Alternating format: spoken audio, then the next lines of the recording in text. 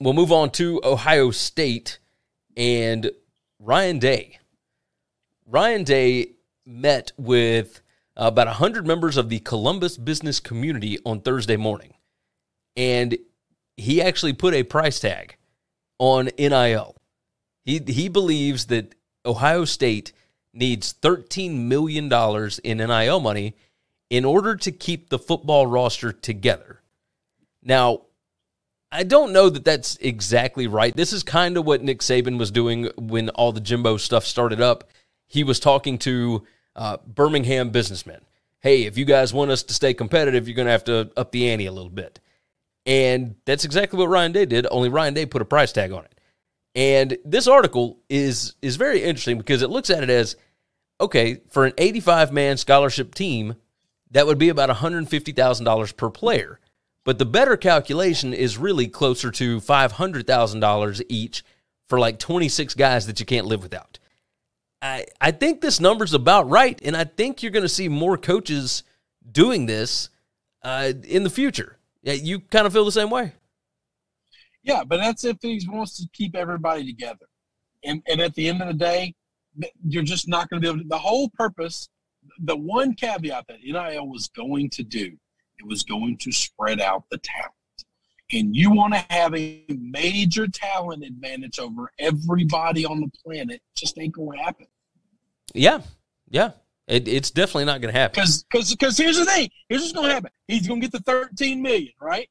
And then Wisconsin's going to say, you only paying them $500,000 those top-tier guys, and then maybe $100,000 for your, middle-tier guys.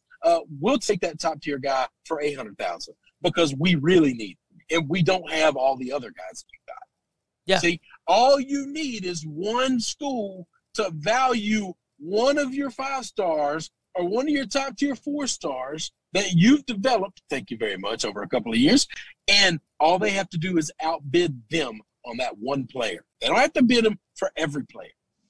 Exactly. Like Wisconsin can do one of them. Talent advantage goes away. Exactly. If Michigan takes one kid from them, and Wisconsin takes one kid from them, and Michigan State takes one kid from them, and we're talking about top-tier starters, you're $13 million. Now you're going back and asking for more. Oh, I got to have more. At that point, then it gets kind of tricky, right? Then you figure out, okay, are the Ohio State boosters willing to keep upping the ante for these certain players, or did they just say, no, you know what, just go out and find some other ones? Like, yeah, you're a good coach. At some point in time, you should look at the coach who's making 9-10 figures and tell him, do your job. Yes. Okay. You do your job. All right. You coach better than him. For decades, we had more talent than they ever had. Okay, and we beat them consistently. Now, talent might be close to even. I'm gonna need you to keep beating them. Yes. Just because the talent's getting even don't mean your paycheck's getting lower. No, I need your ass to show up and go to work. Exactly. Coach better. I love it. Coach better. Speaking of going to work. I'll tell you what. Go ahead. If I was one of these rich guys, if I was one of these big boosters, I'd absolutely have something for my coaches. I don't mind paying the kids. I don't mind that. But your ass has been making $10 million a year or more all these years, and you had the best talent? No, sir. No excuses. You don't get an excuse. Be better. Coach better than them. Because every now and then, Michigan beats your ass like they did last year, and they did it with inferior talent.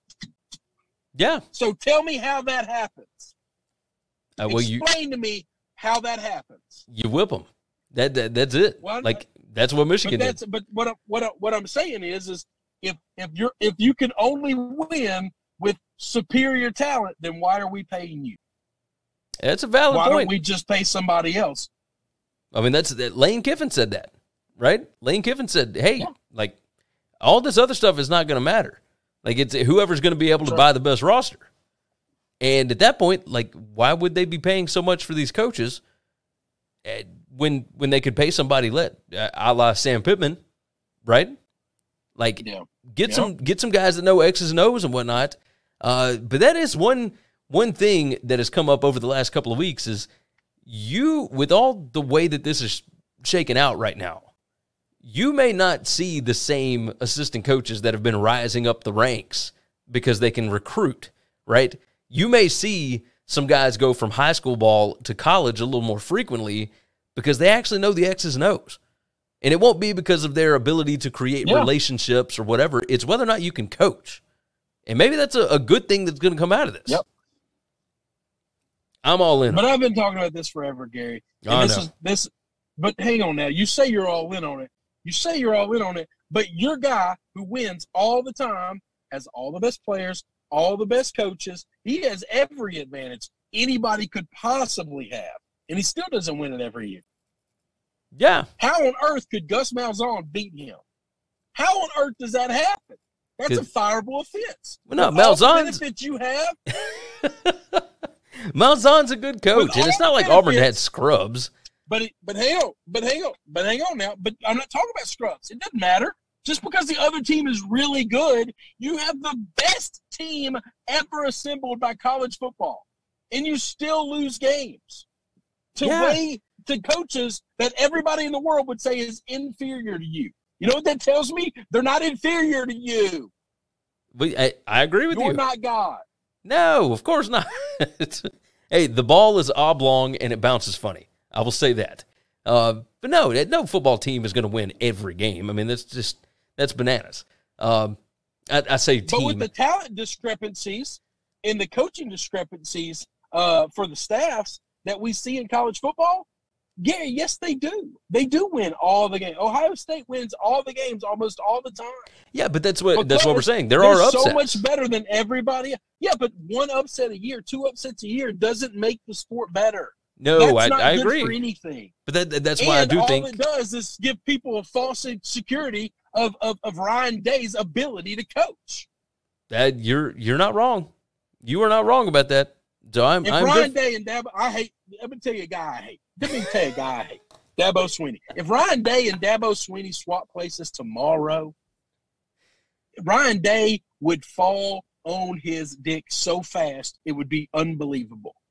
He'd be a good coach, but I'm telling you, the ACC would run through him. And that's with a team that's not loaded, but they're not bared stock like Ohio State is. I do wonder about that. I think we're going to find out a lot about Ryan Day this year. The team is loaded. I mean, the team is loaded, but at the same time, like what are we going to find out? There are some. There's new faces, right? And now you've got Jim Knowles as your defensive coordinator. You know, was that the smart move? Is that going to be an instant thing? I'm a proven great defensive coordinator. You got one of the best offensive wide receivers cores in the country. You got one of the best quarterbacks in the country. You got one of the best offensive linemen in the country. All the skill players are elite and going to go play on Sundays. Heaven forbid. Oh, this is going to be a tough year for him. We're going to find out something, I guess. He's got a damn NFL team on his college football team, but we'll finally find out if he's good or not. Well, no, I'm gonna figure out, because last year they were pretty loaded too, and they lost 2 games, didn't even make it to the Big Ten title game. I'm curious if they lose games again this year, if they lose 2 more games, which again, going 10-2 is not the end of the world, right? You and I talk about this all the time. It's not your birthright to win 10 ball games. But with Ohio State and with this roster, if you can't find a way to get back to that Big Ten title game, then there might be questions, right?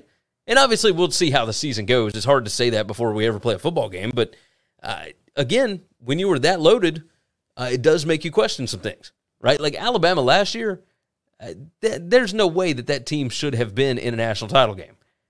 And yet they were there at the end of the year, I suppose just based off playmakers and making the right coaching calls in very dire times. But I'm wondering what Ohio State fans are going to think, what Ryan Day is going to look like. What will we think of Day after this season if he does lose 2 ball games in the regular season? Like, I don't see it. I think they'll probably go undefeated. But, I mean, you never know. I mean, we kind of thought that last year, didn't we? So when you have all the advantages and you go undefeated, you still haven't done anything that's impressive. Yeah. I just don't understand that. Hey, let's he has all the best coaches in the Big Ten. He has all the best players in the Big Ten. If he beats everybody in the Big Ten, who cares? What does that mean? What does that tell us?